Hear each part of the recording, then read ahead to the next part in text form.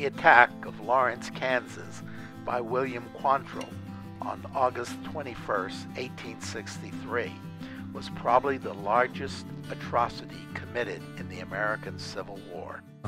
Hello, Wyoming Traveler here, and I am at Lawrence, Kansas, and we're going to take a tour of Quantrill's raid.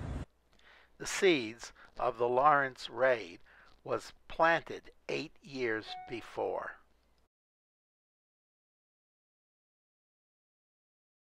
Between 1855 and 1859, pro- and anti-slavery factions attempted to influence the status of slavery in Kansas. The activities between the groups were so murderous that it is known in history as Bleeding Kansas. Lawrence was the center of anti-slavery factions in Kansas, and many anti-slavery groups headquartered in and around Lawrence. In 1856, a group of pro-slavery men rode into Lawrence, destroyed the printing offices of the two newspapers, burned the hotel and the homes of a prominent anti-slavery leader, and looted the town. Only one person died, and that was a pro-slavery man who was accidentally killed. By the time of the Civil War, Lawrence was a target for pro-Southern forces. Lawrence had become the headquarters for Union forces conducting incursions into Missouri. In September 1861, James Lane, the future Kansas senator, led Kansas troops on a raid of Osceola, Missouri. They damaged and stole property worth $1 million and took everything from horses and wagons to home furnishings and personal items. The Jayhawkers got drunk, insulted the citizens, court-martialed and summarily executed 9 men. They returned to Kansas with everything they could carry. On their way out, they burned the town. One of Quantrill's raiders stated that they found 3 grand pianos in the home of Senator Lane.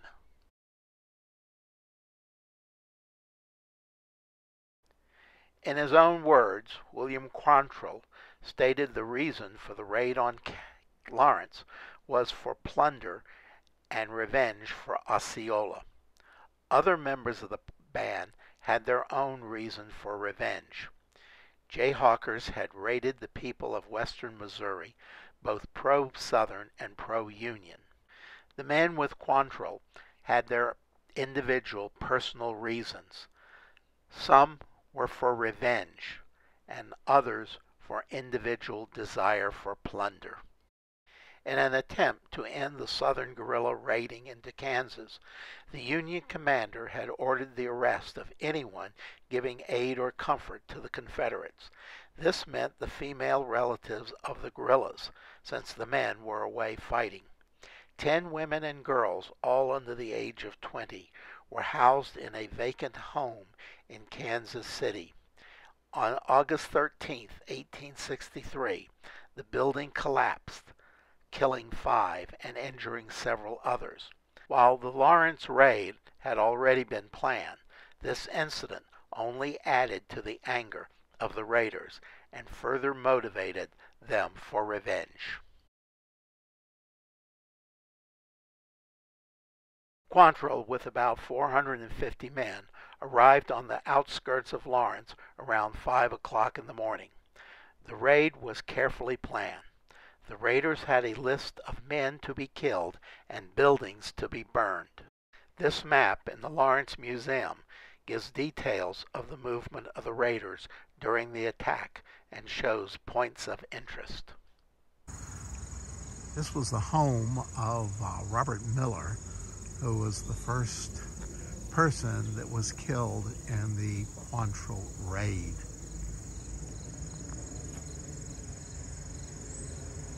The house was built in 1858.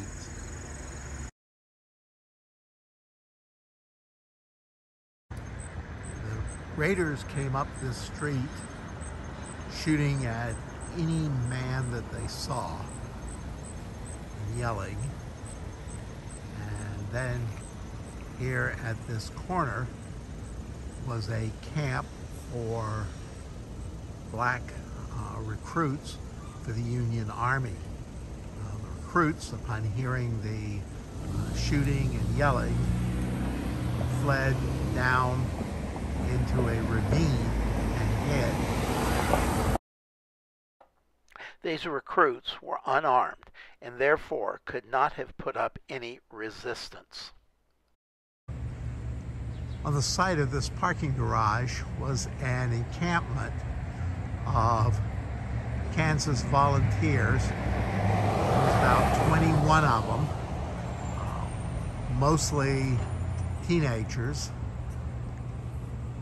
Quantrill's men ran through the camp and shot 17 of the 21 recruits.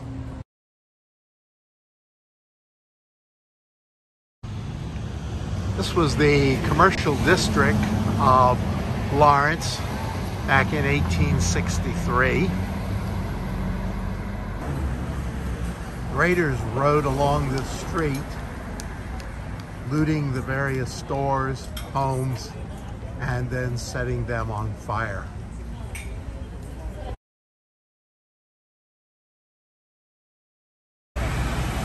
This is the Eldridge Hotel. In 1863, it was the end of the business district. It also housed the Union Army headquarters in the town.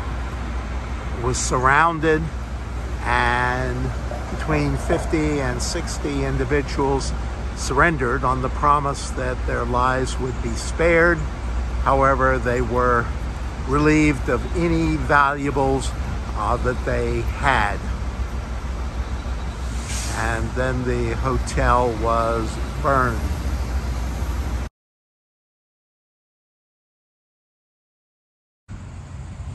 In 1863, this quiet park was a steep ravine, and many of the citizens of Lawrence fled here to hide from the raiders. However, some were discovered and cold-bloodedly shot. Many men saved their lives by hiding in areas of heavy vegetation, such as at this park, or in bushes or cornfields. The raiders would not go into areas where they did not have a clear line of fire. The museum tells the history of the city of Lawrence with information about the raid. It also gives out a self-guided tour brochure for those who want to follow the course of the raid.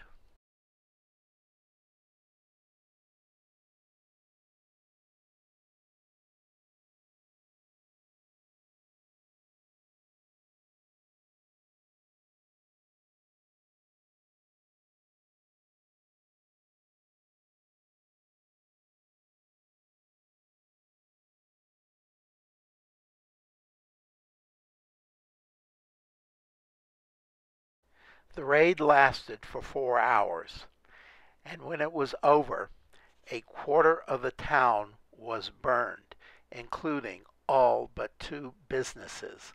Most of the banks and stores had been looted. The most tragic aspect of the raid was the killing of over 150 unarmed men and boys. At this point, I want to clarify the term boy as used in the 19th century. When people in the 19th century used boy, they generally referred to any male, teenager, and younger. As I mentioned earlier, the Kansas recruits killed in this raid were all teenagers. The youngest victim of the massacre was probably 14 years old, and he may have been wearing a Union uniform. Most of Quantrill's men were teenagers, the youngest being 13, a boy whose mother sent him to Quantrill after their home had been burned and his father killed by Union troops. At the Battle of Newmarket, the youngest VMI cadet was 15. The others were older. Many soldiers in the Civil War armies were teenagers. Even younger boys served as musicians, some as young as 9 or 10.